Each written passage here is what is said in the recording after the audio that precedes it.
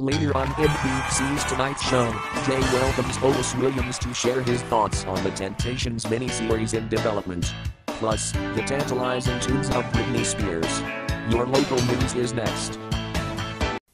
Straight ahead, raging flames send dozens of families into the cold on this holiday weekend. Plus, a handshake for peace in Northern Ireland, but will it hold?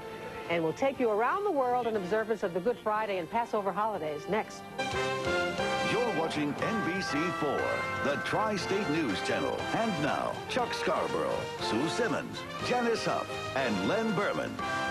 This is News Channel 4. An historic handshake for peace after years of violence in Northern Ireland. But can it hold?